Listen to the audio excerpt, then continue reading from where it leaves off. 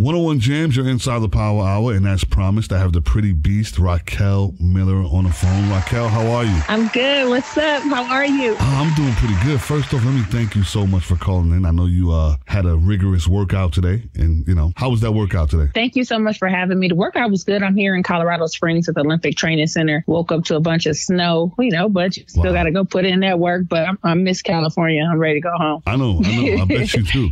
I bet you do. Now, what are you training? Do you have a fight coming up?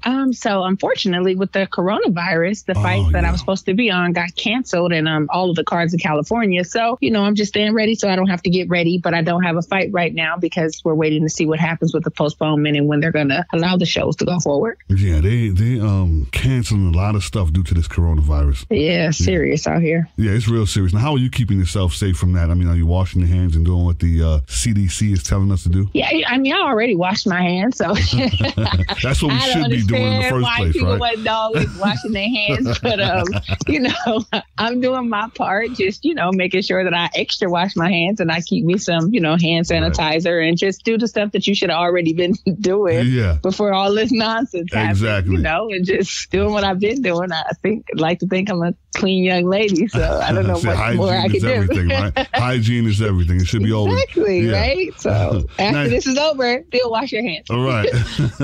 Now, you call yourself the pretty beast, right? And you are very attractive. What made you choose boxing? You're welcome. What made you choose boxing for your profession? To be honest, I've been a tomboy my whole life, and I always used to fight. Everybody, boys, girls, when I was growing up. I used to fight a whole lot. Right, that was going to be my next question. Yeah, I really just wanted to challenge myself. Two things. One, I wanted to challenge myself to see if I was able to really step it up and take it to the next level and not just do anything that's some street fighting. And then also it's something that just always resonated with me. Like Christy Martin, she was doing her thing. My mom loved boxing. Mike Tyson was like the absolute truth. And every time I would watch Christy Martin do her thing right before Tyson fought, I used to literally get butterflies in my stomach and just be like, one day that's going to be me. So I just feel like I was always born to be a fighter. Yes. And I'm just following my path. Right now, you're undefeated, right? Yes, sir. 10-0. Wow. Now, if you wasn't boxing, what would you see yourself doing? So if I wasn't a boxer, I do have a nonprofit. It's called Ladies in Power. I probably would be helping kids doing some type of, youth work, or I really want an animal shelter.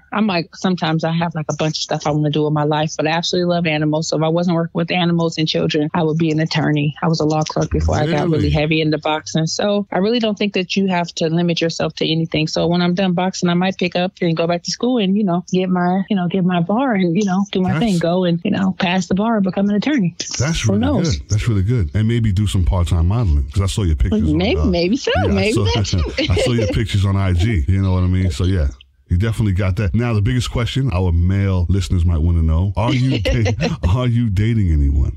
No. So I'm not dating. I am single. I get that question asked pretty frequently. But right now, I'm really just focusing on myself. 2020 is about falling in love with yourself and doing the things that make you happy. And, that way you're not looking for nobody to make you happy. You're already happy. So you're just, hoping somebody adds to your happiness. But I'm not currently taking applications.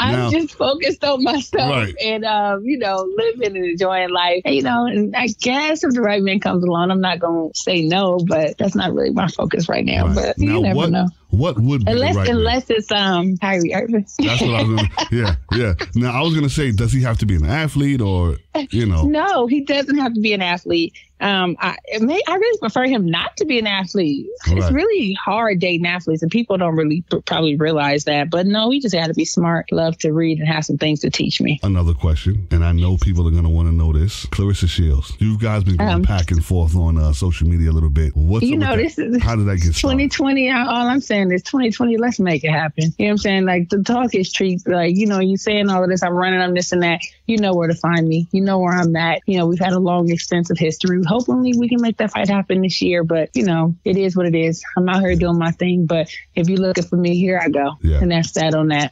Yeah. Well, we definitely. But I'm going to get that title since that's. Oh, excuse me, not to cut you off. Right. But I'm about to go get that title because it's supposed to be a prerequisite that I'm supposed to have. But it's all good. So whatever I got to do to make that fight happen, trust me, I'm doing my part. So if I got to go get that title, checkmate, no problem. But I'm out here. Let's get it. Let's do it. Cheap. And we definitely, looking forward to that fight happening. Yes, sir. That's going to be an awesome matchup. I mean, I think, women's boxing is really making some strides now. Absolutely. The women are doing their thing. Yeah, you guys are doing your thing, putting your thing down. So I would love to see that fight. Definitely. And then, while we're talking about the female boxers, I just want to give a shout out to all of the women fighters, especially my best friend, Tierra Brown. She's a police officer and an amazing undefeated fighter fighting out of the DC area. And, it's just all about each one bring each other up, because it's enough room for us all to shine. And, I'm cool with everybody until we get in that ring. Yeah, and then after that, we can go right back to being cool. Right. Now, what's it like stepping into the ring? I never stepped in the ring. I don't. But what is it like now when you're in there and you hear the crowd and everybody's screaming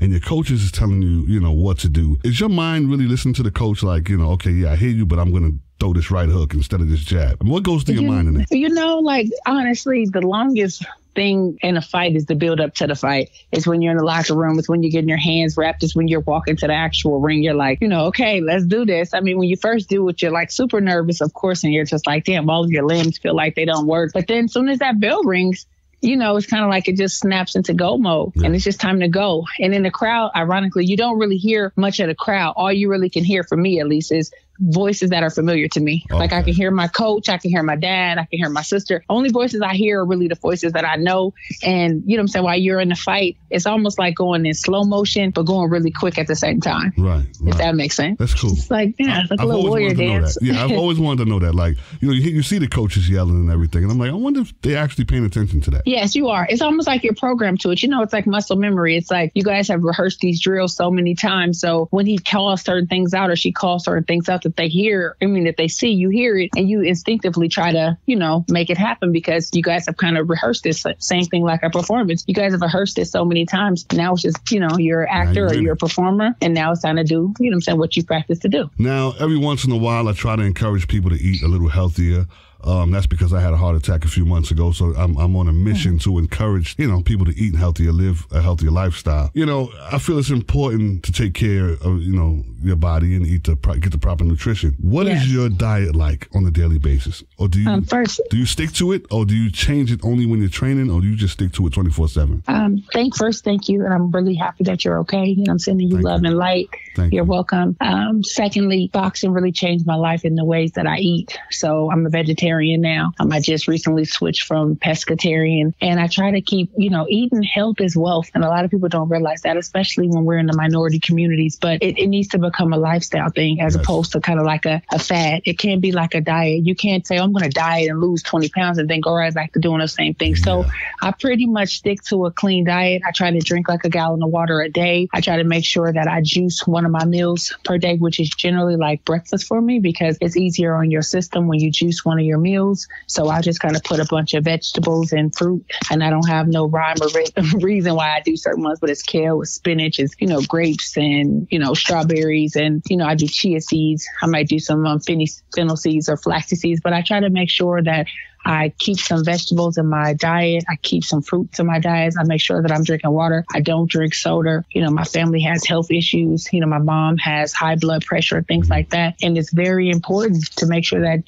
don't wait until you have an issue. Take care of it now, because a lot of things can be alleviated just from how you eat, and if you're going to have some bad food, then do it in moderation. But it's important for you to at least, I try to stick with the 80-20 rule. And I'm having a really bad week, a 70% clean food and, 30% to where you don't feel like you're in jail with food. People want to enjoy food, but, just because it's good doesn't mean it's good for you. Yeah, exactly. Because, that's what led up to mine. I was eating a whole bunch of nonsense and just, my day starts at like 1:30 in the morning and I don't shut down till about 8-9 o'clock at night. And I think I ate a whole bunch of Chinese food and whatever I was eating. And I laid down and went to sleep, woke up about 1:30, 1:45, and it was going down. It was going down, man. It was crazy. So now I'm on a quest to encourage people, eat healthier, make sure you change your diet, stick to it. Your life is really important and life is really absolutely fragile. People are passing away like crazy nowadays. Yes. Younger and younger. Yeah, so it's important. But I thank you so much for calling in, and talking to us and hanging out with us for a little bit. Thank you so much. I appreciate you. I appreciate everybody that showed me love, that, follow me. My name is Raquel Miller. Again, you can follow me on Instagram at ms.Raquel Miller. Miller. You can find me on Facebook under Raquel Miller. Follow my nonprofit organization, Ladies in Power. We're definitely doing great things. Have a athletic line, Pretty Beast Athleisure. So we just doing great things. We're encouraging, we're building, and I promise you this year I'm going to be a world champion. So keep your eyes out for me. And I believe that. And Larry, thank you so much for having me. Power Hour, what's up? Definitely. Pretty Beast is out here, baby. Keep it locked in right here at the Power Hour, 101.3 Jams.